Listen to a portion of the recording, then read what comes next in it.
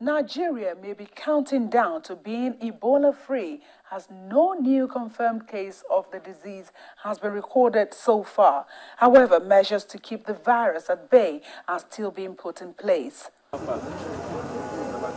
One of these efforts is coming from the Edo State branch of the Nigerian Medical Association as it donates Ebola preventive kits to the Central Hospital in Benin City.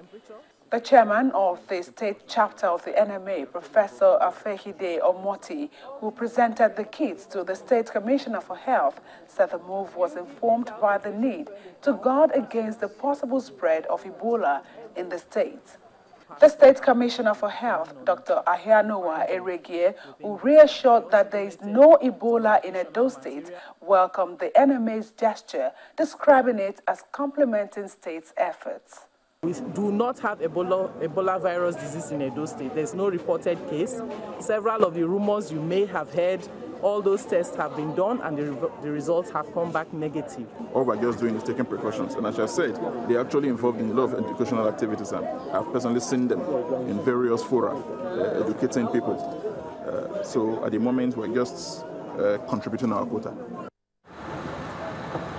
Meanwhile, the Nigerian Immigration Service seems set to use one stone to kill two birds by increasing its surveillance on illegal migrants in Nigeria in order to tackle insecurity issues. The NIS says it will also cover border control, especially with countries worst hit by the Ebola outbreak. The Comptroller General of the service, David Pardang, led a delegation to meet the Nasarawa State's Governor, Tanko Almakura, on the immigration surveillance and tracking campaign in the state. I would want to assure you that Nasarawa State will collaborate and associate with your men to supply information where it becomes necessary. The ECOWAS protocol allows for free movement of persons. At the same time, the ECOWAS protocol says that the issue of public health and national security is of utmost importance to every country. So we are faced with a challenge of public health now.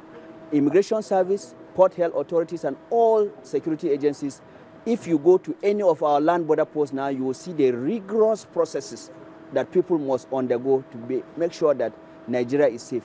The duty of every government is the security and welfare of its citizens. And we will not afford to have Ebola ravage Nigeria. So we are working together with all other agencies to see that we contain this. And of course, there's tremendous progress has been noticed already.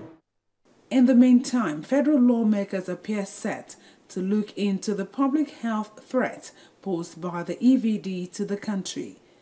The chairman of the Senate Committee on Rules and Business, Senator Ita Enang, while speaking with Senate correspondents on some of the issues that the Senate will focus on as it resumes, said the upper chamber would also evaluate how the EVD is being tackled in Nigeria. As we resume, we will consider the health challenge that is facing the country, that faced the country, the way it was handled, the way forward, particularly the Ebola question. It cannot go unnoticed. It will be addressed by the Senate. Going by the update from the Federal Ministry of Health, no patient is under treatment in Lagos or Port Harcourt Ebola isolation centers. But remember that Liberia, Sierra Leone and Guinea, Nigeria's West African neighboring countries, are still battling the disease. So keep observing the preventive measures and report any suspected case to the health authorities. Yomi Otaibo reporting for Channels Television News.